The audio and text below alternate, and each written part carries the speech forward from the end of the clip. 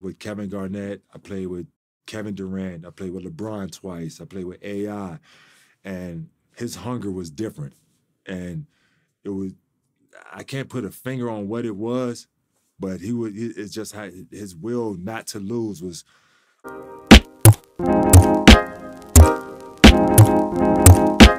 To another MVP podcast.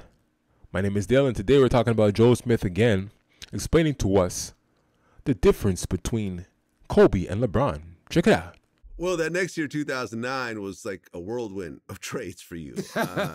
You got traded from the Thunder to the Hornets for Tyson Chandler, but then Chandler failed his physical, so the trade was rescinded. So you went back to the Thunder, but then you ended up getting traded to the Cavaliers.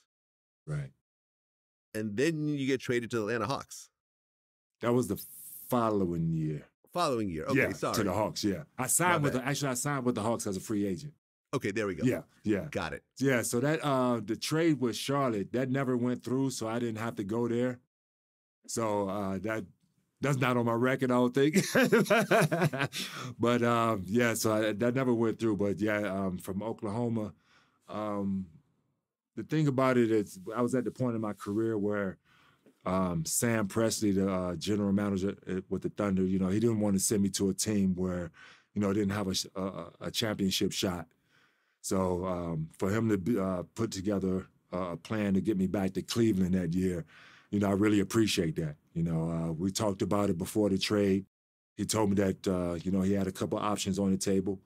And, we kind of weighed the options, and I was, hoping that he could get me back to Cleveland. And he pulled the strings to get me back to Cleveland and to give me that shot to win the title. So at that point in my career, it was a great move because, like I said, we weren't having a successful career down in Oklahoma City.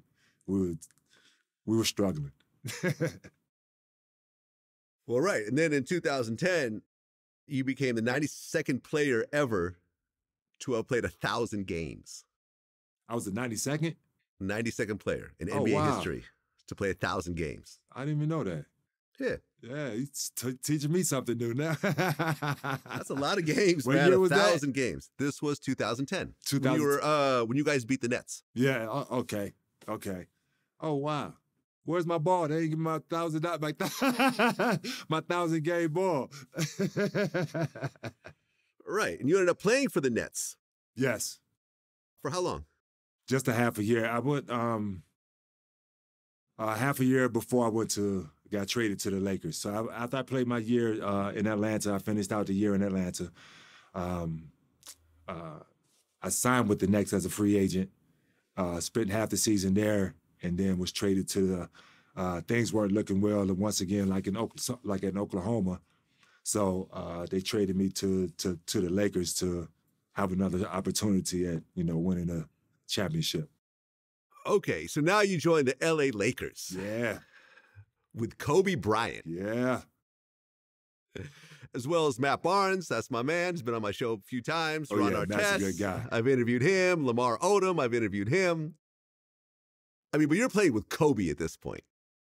Oh, yeah. What was different with Kobe than other players you played with? I think he had a different hunger.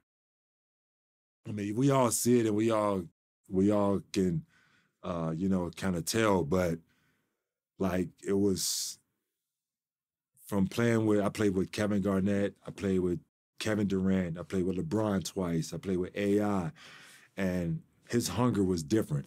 And I can't put a finger on what it was, but it's just how his will not to lose was just different. I mean, he come in and just instruct how he instruct practice, how he goes through practice, his knowledge of the game and what he expects defenses to do to him. So he's prepared when he sees it out there on the floor. I mean, there's a whole different preparation that he has for the game that you see anywhere else. Did you guys form a relationship? A little bit. I mean, we talked in practice. He kind of put me under his wing to kind of help explain the triangle offense to me when I first got there, and kind of the defensive schemes and how they kind of operate around there. And So he kind of we developed a little bit of a friendship. Well, your first game for the Lakers was a train wreck. Was a who? A train wreck. A train wreck? Yeah, you guys lost 85 to 104 to the Grizzlies. Yeah. That was your debut with the Lakers. I don't even think I played that night though. No, you did. Did I? Yeah. Oh, because in the blowout then. Yeah. I might have got the cleanup minutes. Yeah, exactly. They put you at the end there. Yeah. I had no effect on the game. Right. But I'm just saying, but that was how you debuted for the Lakers, unfortunately. Yeah, that's a tough way to debut, though. Especially when you ship to a team that, is supposed to be a title contender. That's a tough debut right there. Right. Well, 2 days later, you scored your first point as a member of the team, and then, you did your thing with the team. Like we've been beating the whole time this channel has been going, right? I've put up a whole bunch of different players talking about the difference between Kobe, MJ, and then LeBron. All right, so Joe Smith, he played with Kobe and he played with LeBron. I think he played with Melo, he played with Iverson, right? And he's separating Kobe's hunger, Kobe's passion for the game, his will, right? His inner power, mental ability, all right? Separating that from others, okay? From LeBron, from Durant, all right? And this is all that many of us have been trying to say for a long time. And I believe this is enough, to make a Kobe Bryant better than LeBron, because they both have their gifts. But this hunger, this passion, this type of energy that Kobe had, all right, just separates him from his peers, which at one point was LeBron as well. And it's also what separates Michael Jordan from LeBron as well. So I wholeheartedly believe if LeBron, all right, had the mental ability or the mental toughness that Kobe had, all right, he'd have at least 5 or 6, maybe 7 or 8 titles, right? Because he had the ability to put himself in a position to win titles every single year. Kobe, unfortunately, he spent a number of years, where he wasn't even in the running for a title. All right, his teams were that underwhelming, all right, that he couldn't get to the finals, even with, Herculean efforts. All right, averaging 35. I think he averaged 37, scoring 70 points, all types of crazy stuff. But just was not good enough. He needed a good running mate, all-star at least. All right, but LeBron was able to put himself with, superstars almost every year. With Anthony Davis, Dwayne Wade, Kyrie Irving, Kevin Love. All right, which gave him opportunities to win championships over and over and over in the course of a 20-year career. That's why he has 10 finals appearances. So that makes the difference. And these are the NBA players who are saying it. They're saying this for a reason.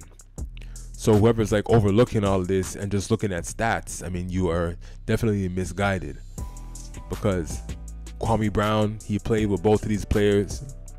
Joe Smith played with both of these players. Tyronn Lue seen both of them, and they're always distinguishing Kobe, something within him, the innate fire within him, compared to LeBron, who doesn't have it.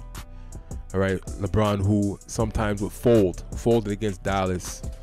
He folded against Orlando, all right, when he's on the Cavs. But we don't really see Kobe folding in these 7-game series. Maybe 1 game or 2 games. And, if he's injured, you can get him. You can beat him if he's really that hurt. All right, but 7-game series, it's not gonna happen, because that hunger inside, right, is just pushing him on and on. To get better, to do better, to give his all to the game. And it's not really something that we see with LeBron. I'm sorry, dude, but that's about it. So until next time.